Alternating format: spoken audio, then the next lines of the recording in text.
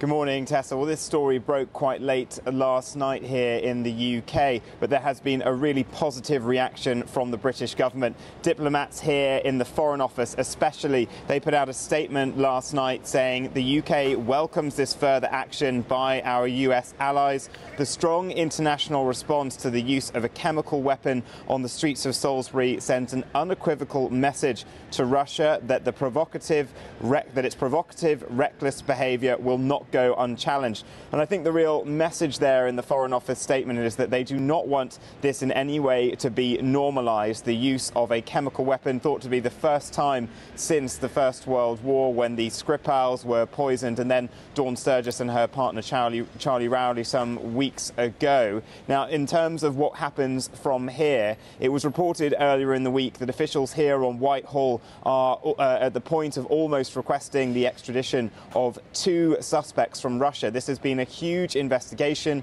involving hundreds of people. It obviously had new lines of inquiry when the second poisoning took place, so we may see in the coming days that request for extradition. But Russia, as we know, very unlikely. It's illegal for them to do that under their constitution, and they'll be very resistant to anything. They have on social media platforms already criticised this statement coming from the United States.